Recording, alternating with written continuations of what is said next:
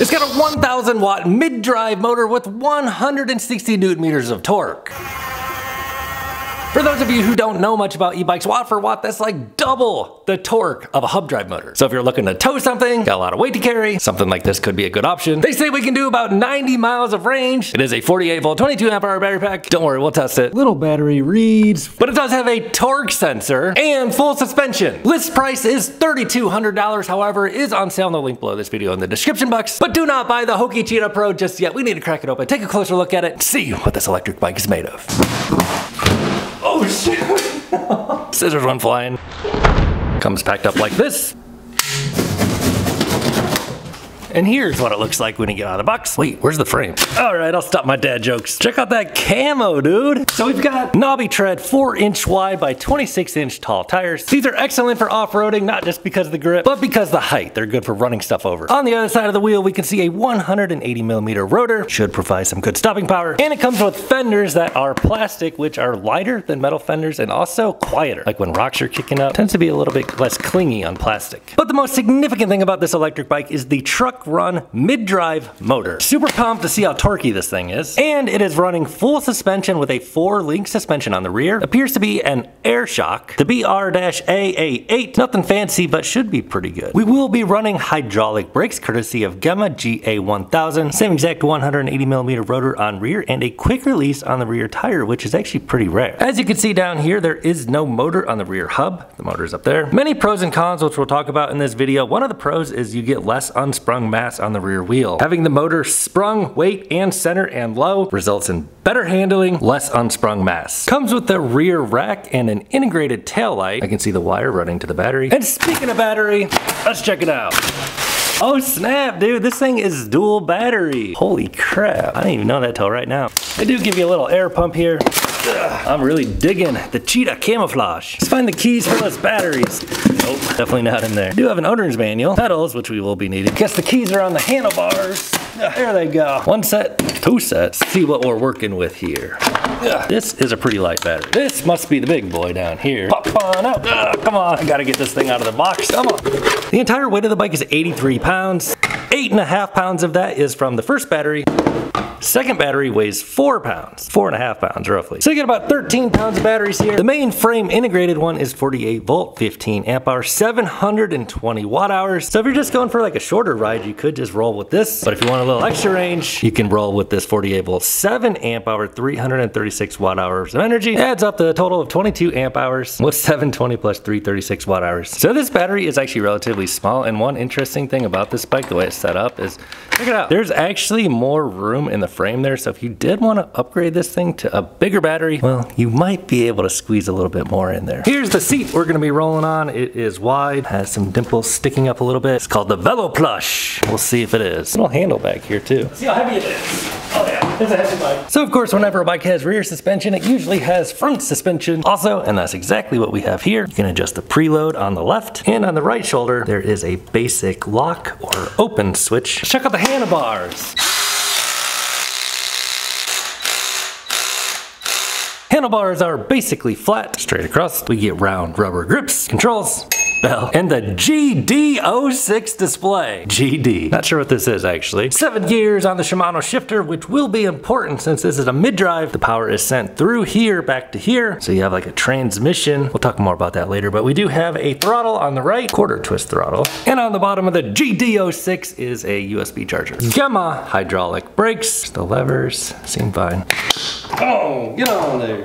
We also get a quick release for the front wheel. Makes it easy to pop that front wheel on and off if you need to take it off for transportation. Although they do make racks for the rear of cars or trucks that you can actually load these things up on. My favorite one is in the description box down below this video. I actually drove one of these heavy bikes from LA to Seattle. Fenders on, and we'll check that light out soon. And it's about time to get those batteries on, but I forgot to charge them. What kind of charge are we rolling with here? Haoqi braided. Will it be a pokey charge rate? Not bad, 3 amps. So we can only charge one battery at a time with this output. 15 amp hours divided by 3 amps, that'd be about 5 hours to charge this one. From completely empty to completely full. And then over here, 7 amp hours divided by 3, so about a little over 2 for that one. You could always pick up an extra one of these. They're not very expensive at all if you want to charge both batteries at the same time. Fortunately, it looks like it's about half charged as they ship it. Let's go ahead and pop it in there.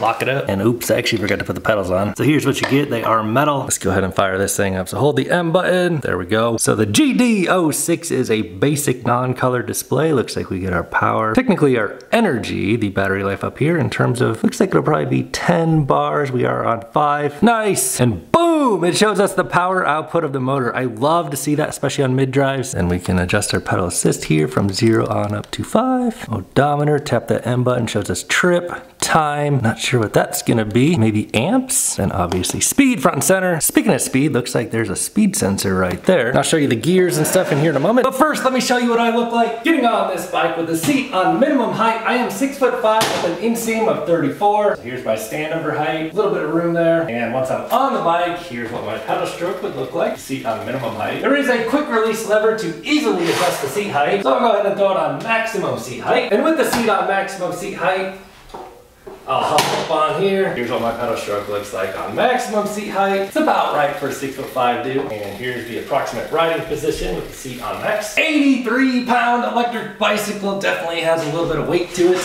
Let's feel out that rear suspension a bit. Oh yeah, feels nice. Definitely has good travel to it. Relatively soft. Front suspension soft. Won't be doing any hardcore jumps on this thing. But for some basic trail riding, this should be a pretty decent setup. So the gears on a mid-drive motor are a lot more important than a hub drive motor. You're actually gonna be using these a lot. All of the power from the mid-drive motor is sent through this chain to the gears. This is basically your transmission. So we have a Shimano 7 gears and a basic tourney Shimano derailleur to adjust them. So on a hub drive motor, which this bike is not, the hub back here basically just spins the rear wheel. It is completely independent from the power you put in through your legs. Not the same on a mid drive. All the power is sent through this chain, and that's one of the ways you get a lot more torque to the rear wheel. So check it out. I have it on pedal assist 1. I'm gonna twist the throttle just a bit and watch how this works. It's gonna turn the chain.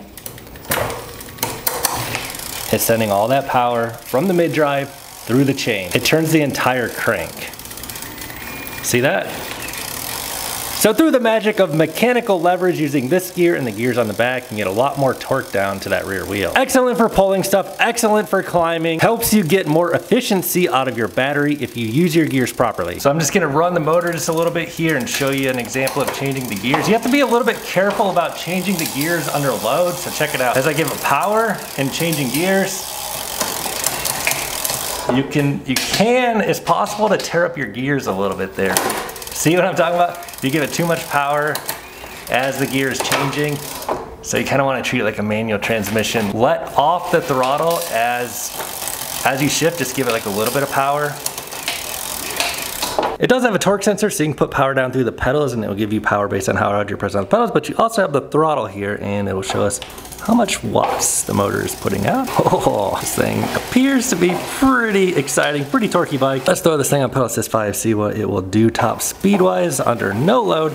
Top gear. Throttle tops us out at 20, so this is a class 3 speed setup bike. All right, dudes, let's take the Haoqi Cheetah Pro out for a ride. We're gonna start the Strava up so we can track our official range on these dual batteries. I almost thought about not bringing this one because I know I'm not gonna need it. I am super excited to see what kind of torque this mid-drive motor has. And I did find the GD06 manual online, so we'll get into the settings there later. Oh shoot, I almost forgot to put air in the tires. Inflate to 20, we're on 6.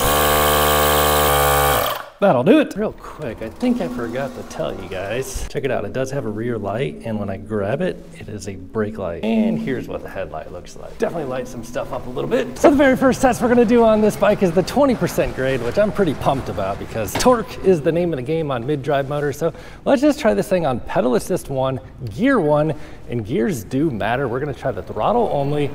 So this is putting all the power through the first cassette on pedal assist 1.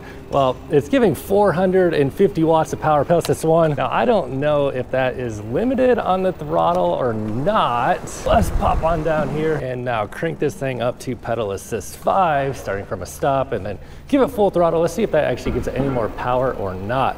So no, it seems like it's giving the same amount of power, 450 watts, pulling us straight up to 20% grade. Feels like a pretty torquey motor. And let's go ahead and crank it on to like gear number 7 and see how that shakes things up. Oh no.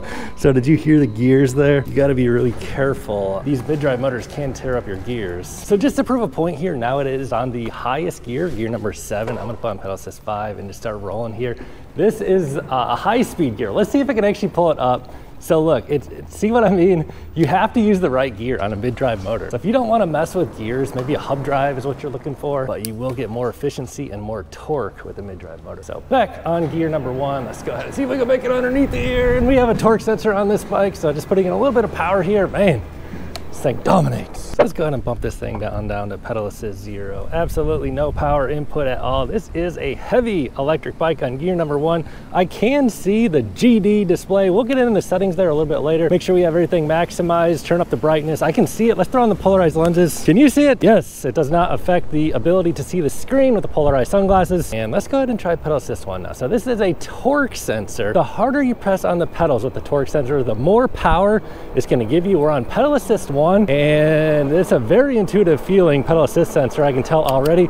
Let's go ahead and put this on gear number 3. Generally, mid-drive torque sensors are like more responsive torque sensors in general than hub drive torque sensors from my experience. So let's bump this on pedal assist 2. I could immediately tell a big boost in power there. I saw it show 600 watts there for a moment, and yeah, this torque sensor is nice, and it should be. I mean, this is not a cheap electric bike, right? Pedal assist 3, let's see what happens here from a stop. We're starting on gear number 5, so really I should have downshifted a couple gears there for maximizing our efficiency on the battery, but plenty of power. And now on pedal assist 3, I'm gonna go ahead and bump it back down to 1. Let's just see what it'll do on throttle only on 1, if there's like a max speed or where it cuts us off, how the characteristics are. Looks like this will take us up to 20 where it starts reducing our power. And it doesn't matter if I put it on 5, the maximum it will give us on throttle only is 20 miles an hour. So it appears this bike is set up a class 3 style where it will top you out on throttle only at 20, and then we'll see what it takes us up to. Let's put it on pedal assist 4 now and use that torque sensor just a little bit. So this torque sensor, I feel like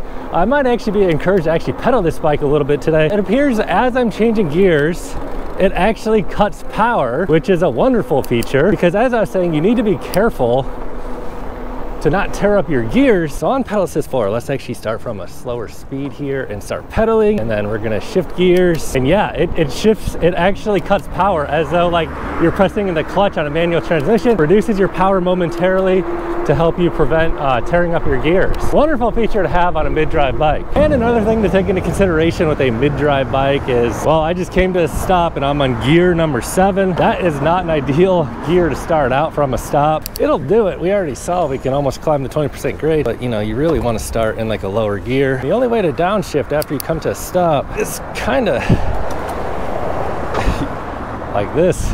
The chain has to be rotating, and you could also just kind of roll forward like this and downshift. There must be a sensor on there somewhere for knowing when I'm shifting gears. Anyway, let's get rolling here. So gear number 1, let's go ahead and just use the throttle. And now what if I shift?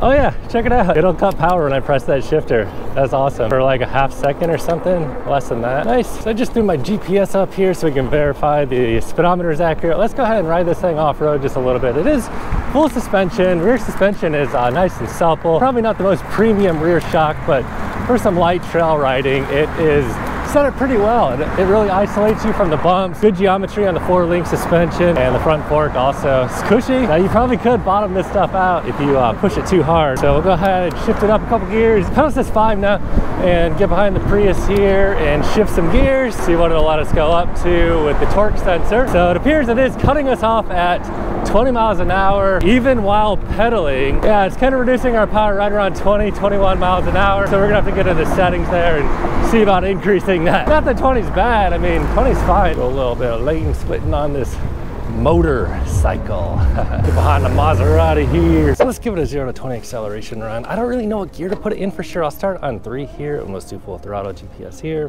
Go. I weigh 200 pounds and it's showing 500, 600 watts. 9, 15, 18, and 20. So that was gear 3. I could shift down to gear 1, but I don't know if that'll take us up to 20. Should get a little bit stronger acceleration. Let's go ahead and give it a try. Ready, go. So it shows 600 watts, kind of bouncing around there a bit. 10, 12, 15, and we're pretty much out of gear now. So you see what I mean? We get a little bit stronger launch, but the maximum speed we can hit is 15.5, 16 miles an hour on gear 1. So, you know, I could shift gears while I'm going, but then that's gonna, you know, cut the power, like a really poor automatic gearbox on an old car or something. Check it out, we'll try it. So gear 1, ready to go. Gives us 500 watts, 600 watts, and then we'll shift gears now. See, it cuts power. So that's kind of, we almost had a little premature brake test. Don't worry, I saw that coming long before they did. So as I mentioned, I did download the GD manual, the GD06 manual that is. So if we hold this plus and minus button here, we can get into the settings. Oh, we should be able to. If we can't get into the settings, are we locked out of this GD display, bro? Well, it is actually not loading the menu settings.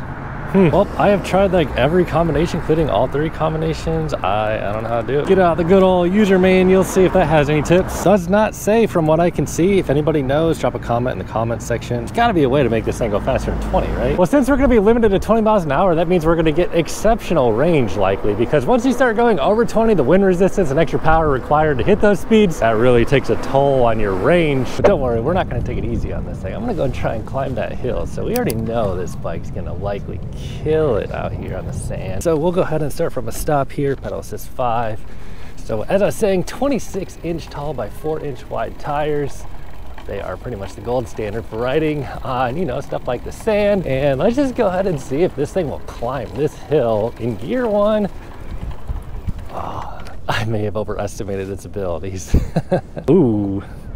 So I feel the motor kind of like saying, no, don't do that, bro. Kind of fun to watch this thing work though. Oh, I'm burying myself, bro. All right, let's get back on the standard circuit here. To be fair, that is like an absolute most extreme possible conditions. I mean, loose sand, uphill. Let's see what kind of torque this thing has for, you know, some realistic torque applications. So yeah, just chilling out here, cruising along in the sand. It's showing 450 watts. You know, a lot of bikes would have a very difficult time doing this. We're picking up speed, man, 10 miles an hour here, cruising along, absolutely no problem. And I'm not even pedaling this bike. I'll go ahead and see how this torque sensor feels, cruising along here just a bit. Let's see if it'll give me more power if I pedal it. Nah, it's still showing like 500-600 watts kind of bouncing around there. So we're definitely gonna put these batteries to the test here, see what kind of range we get out of here. Full suspension, let's go ahead and see if we can do this without crashing. Almost lost it. But Navi tread definitely helps more than some smoother tires. I definitely crashed if I got here on smooth tires earlier this week. Oh! All right, let's see if we could go through this sand, up this hill, soft pack sand, not lose our balance, and give it a little bit of pedaling there and going up the hill. This is some pretty gnarly conditions to try and tackle with an electric bike, and it's doing pretty darn well, I have to say. So the motor on this bike is rated at 1,000 watts according to the website. I have not really seen this thing peak out more than about 650 or 700 watts. I don't know if there's a way to like dial up the current on the controller in there somehow. Let's go ahead and just hit this, see how it does. Give it a little bit of pedal assistance here, and yeah, it's doing just fine. So this is pretty bumpy conditions here, and the full suspension on this bike is pretty good for some like light trail riding. It's definitely insulating me from like all the bumps. I feel super comfortable riding over this. You know, not some premium suspension, but definitely feels nice just for some light trail riding. Wouldn't push it too hard though. Wouldn't be using this thing for like downhill mountain biking or something. But hey, say you want to go hunting or something, pull a deer out of the woods, something like that. This might be a good kind of bike for that, man. It's got the camouflage, it's got the mid-drive motor for pulling, high torque applications. I wonder if it could pull a deer. That thing is about as big as a deer. Maybe I should see if I can pull it. Too bad we don't have like some sort of sleigh or something. Let's go ahead and max out the suspension, see how it does going down. Something a little bit tougher. All good. Man, this is a pretty capable bike. I'm gonna just throttle only from a stop here, not pedaling it. Can get itself going, man. And we're accelerating now, 3 miles an hour, 4 miles an hour. Better not get hit by this wave though. I don't know what the IPX rating is on this thing. Oh gosh, oh gosh, oh gosh, oh gosh. So I was gonna try out the California incline. We'll have no problem doing it because it is only a 12% grade. It's 85 feet tall. But I kind of just want to run the bikes through the same kind of circuit, although we did go out there on the sand quite a bit more than usual on this bike. So while pedaling, I'm gonna go ahead and bump it down a couple gears. It cuts my power, and I'm gonna give it throttle on gear 1, full throttle. Gear 1 is giving 400 watts of power, 375, 375, 375. So the motor kind of tends to deliver like a lower amount of power than I would expect, since they claim it to be a 1,000 watt motor, but it is torquey. We'll try the brakes at the bottom of this hill and full throttle at the bottom of the California incline here, giving 400 watts on gear 1, 400 watts, roughly 400 watts that is, getting us up to 14s, and now it's dropping us at 300 watts. So it's kind of bouncing around like about 230 to 184 watts of power. So really interesting to see how this bike is performing on gear 1. Seems to be topping out right about 14, so I'm gonna bump it a gear. Oh yeah, I forgot that gear kind of tops out at 14 or 15, doesn't it? So there's your performance on the California incline. So we're gonna go ahead and run it back down there and try the brakes on the way down. So we are limited at 20 miles an hour, but on this downhill, it's not helping us at all. I can actually get it up to about 22, 23, so faster than this bike was intended on going. And we're gonna go ahead and see how these hydraulic disc brakes work. So they are Gemma hydraulic disc brakes. The levers feel nice in my hand. They are on 180 millimeter rotors, so they actually bite pretty good. So the bike does weigh what, about 83 pounds. So let's say you get yourself into a situation where you need to stop quickly from about 20 miles an hour, pull on those brake levers, and let's not lock up that front wheel on the sand. Yeah, man, they're fine. So let's head on home and see what the final range is. And along the way, I'll share my final thoughts on this electric bicycle. Check out this unicycle. Dang, look at the skill.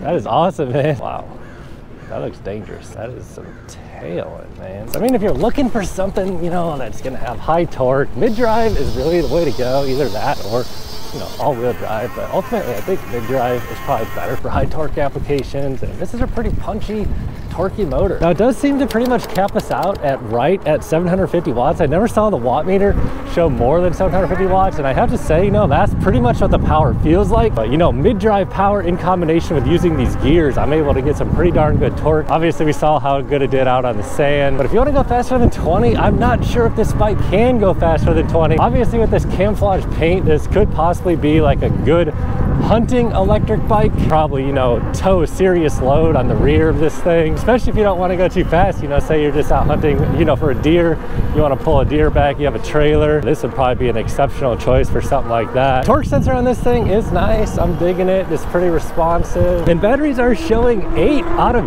10 right now. So we're gonna have to measure the voltage. Current MSRP on this bike is right around $3,000. So this is not a cheap electric bike, but there may be a discount code down below this video in the description box. If you did click on that link and then buy through that link, that would give you the best price to also help support my reviews here on Tail Happy TV. And of course, I greatly appreciate your support if you're thinking about getting this bike. All around, not too shabby. Let's head on home, see what the final range is. All right, dude, just rolling back into the neighborhood here. 17.6 miles, going on 18 here soon. Hour and 36 minutes ride time. Average speed a little bit under 11 miles an hour, which makes sense. I was out there playing in the sand quite a bit today. Also, this bike tops out at 20. Battery is showing, well, I guess I should say battery since I'm running dual batteries, it's showing 7 out of 10 bars. Now, riding out there in the sand definitely did not help our range at all, but what did help our range is optimizing our gears with that mid-drive motor, making things a little more efficient out there, and also keeping the speeds under 20. You're always going to get more range when you're going slower. We'll get inside, throw this thing on the voltmeter. Display claims 7 out of 10 bars. Multimeter says little battery reads 48.7 volts. Other one should be the same. Big battery reads also 48.7 volts. So that's kind of actually more like 60-50%-ish in that range. Look at the chart. Not bad. If you guys do want to grab one, buy through the link below this video in the description box. You'll get the best price. Also help support Tail Happy TV. However, if this is not the kind of electric bicycle you're looking for, watch this video next. Catch you over there.